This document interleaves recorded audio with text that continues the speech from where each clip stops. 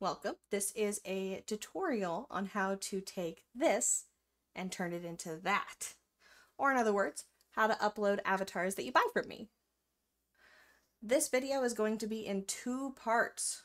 Part 1 is going to be the TLDR, and part 2 is going to be a more thorough explanation.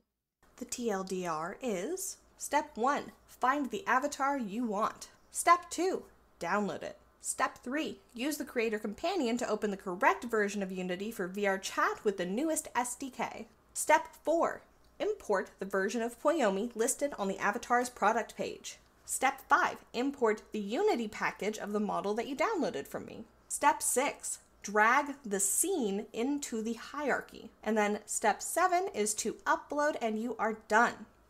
Now I'm going to explain some of these steps in more detail for the peeps that need more info. Step 1 is to already have Creator Companion installed.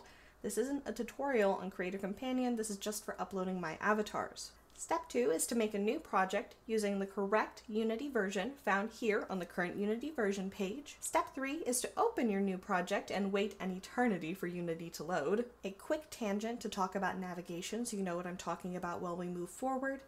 This is the hierarchy. This is the asset browser. This is the viewport. This is the inspector.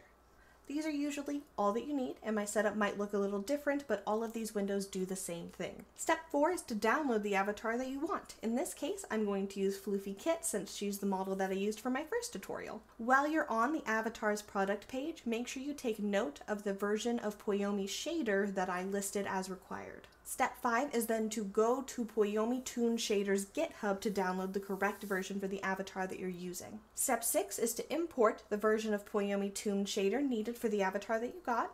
You can either right-click the asset browser and select to import a custom package, or you can drag and drop the Unity package directly into the asset browser. Either way, you'll get this pop-up and you just have to click import and then wait a few moments. Step 7 is much like step 6. You're now going to find the avatar's Unity package and import that. You want to make sure that you import Poyomi Toon Shader first, since the avatar will be trying to use that shader. Step 8. Once you import the avatar package, you're going to see a folder with my name on it, RiceBaller3D. Double-click and enter that folder, and you're going to locate the folder with the avatar that you downloaded. If you have multiple avatars from me, they will all be in the same RiceBaller3D folder. From within the folder of the avatar you just purchased, in this case Floofy Kit, you should see a scene. You're going to click on that scene and drag it from the asset browser into the hierarchy. Step 9 is to open the SDK control panel by going to the VRChat drop-down at the top, and then you log in using your VRChat info.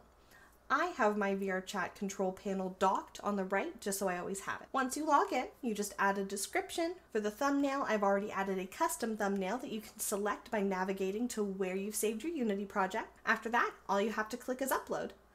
It will also ask you to lock the shader, etc., etc. Just go ahead and hit yes. After some time, it will say that it is done, and that is it. It will be in game. And that's it. It'll be in game. If you like my work and you want to support me, please consider joining my Patreon. I like to post early whip images and beta testing versions of my avatars for Patreon members.